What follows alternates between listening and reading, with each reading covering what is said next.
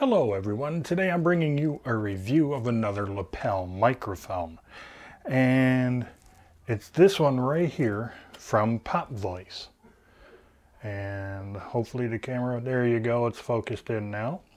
Now this is a battery operated lapel microphone. More on that in just a moment. You do get some nice things in the box as well. You get a nice little carry pouch to just cinch up like that, and on the inside you do get some instructions, which is normal, and then you get a nice little pouch of goodies. One of the first things you get with this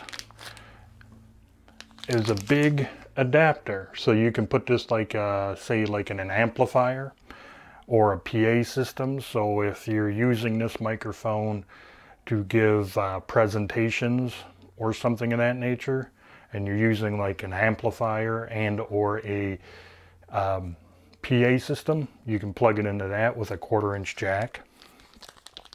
They also give you a spare clip right there, so in case the clip breaks, you know, the thing that you clip onto your shirt, use to clip onto your shirt, so you get a spare one of those. And you get a spare little sponge wind muff, or spit shield as they're sometimes referred to. Now the microphone itself is right here, and it's quite a bit actually, but this is the actual microphone right here. And it already comes with a clip on it, plus the foam windscreen. So you're getting 2 windscreens and 2 clips. And if this is too big for you, the foam windscreen, you can take it off. And it does come down to a nice little size there. We put that over there. This is the battery compartment right here. And if you notice, the wording right here on top, it says camera, and then this will say off smartphone. More on that in just a moment. And on the back of the compartment right there, you can see a little clip, so you can clip it in your pocket or onto your shirt, or maybe some suspenders or a belt. Now they give you a lot of cable on this. It's like 26 feet long for this cable, which is really good, because once again, if you're giving presentations, you might need that extra length in there, so you can maybe walk around a little bit. Gives you a little bit more freedom, so you don't have to be standing so close to, say, the amplifier or mixing board or something of that nature. So that's pretty nice. You also get right here is like a little cable tidy. It's a Velcro type, so if you don't need all that length of cable, you can just kind of wind it up and use the cable tidy.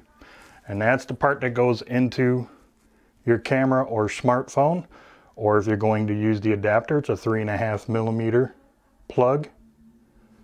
More on that in a moment as well. And of course, you know, they just gave you your basic little twist tie for the upper part of the microphone. Now the way to put the battery in, you simply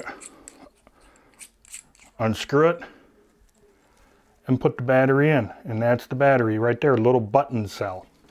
Now this button cell is an LR44, or as we have it here in America, it's the AG13 button cell.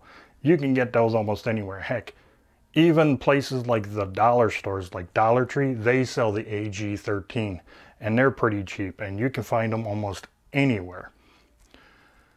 Now, the one good thing about this, not only can I use it on my Panasonic G6 that I'm using to record this with right now, but I can also use it with a smartphone, and I will be giving you a demonstration of that very shortly. I'm going to first plug this microphone into my Panasonic G6. I'm going to talk a little bit, and then what I'm going to do is here I'm going to pause the video and switch out with my Galaxy S7, and then I'm going to have this plugged into my Galaxy S7 smartphone and talk a little bit more so you can see how this can work on both. Now, if you did notice that the 3.5mm plug does have 3 little black rings and might lead you to believe that it's a TRRS system.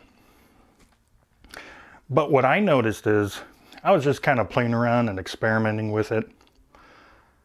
I put on my adapter to turn this from a TRRS down to a TRS. Didn't work in my camera. So I said, okay, that's kind of strange. So I followed the instructions. I went ahead and just plugged it straight into my Panasonic G6, made sure the switch was turned to camera, and it worked beautifully. Then I said, okay, well, if that worked, let's put it in my S7 and see what happens. Turn this to off or the smartphone section, plugged it into my phone, did a real quick test on it, worked beautifully. So I have no complaints there. The only thing I'm going to say about this is with my Panasonic G6 here, right now what you're listening to is I have the camera recording level set at 1 for this microphone, the Rode microphone. I had to turn this up to 3. Or wait, let me rephrase that. When I plugged the Pop Voice microphone into my Panasonic G6, I actually had to turn the recording level up to 3 on my camera. Okay, so right now what you're hearing is the new Pop Voice lapel microphone, or lavalier microphone, going into the Panasonic G6 with actually my recording level. I was wrong in the first part of the video. It's actually set at level number 4. So I'm really hoping that you can, or that this is a really good audio example on how good, or, and maybe even your opinion, how bad this lapel microphone is. Personally, I really like the microphone and I highly recommend it. All right, once again, this is the Pop Voice lapel microphone plugged into my Panasonic G6. The next video sample coming up will be the Pop Voice lapel microphone plugged into my Samsung Galaxy S7. Okay, so right now, this audio example or video demonstration is of the Pop Voice lapel microphone going into my Samsung Galaxy S7 smartphone. And yes, this is my Panasonic G6 that I normally use to record my videos with. So right now, I do hope that this is giving you a very good example of how good and how versatile this Pop Voice lapel microphone really is. For me, it's definitely worth every penny to get, especially since I have the added benefit of having 26 feet of cable in case I decide to film a little bit, say something outdoors, and I want to be farther away from the camera. I got that little extra flexibility. Well, if you like this video, please give it a thumbs up. Please share this video on all of your social media, and if you haven't done so already, please hit that subscribe button. It really would mean a lot if you would.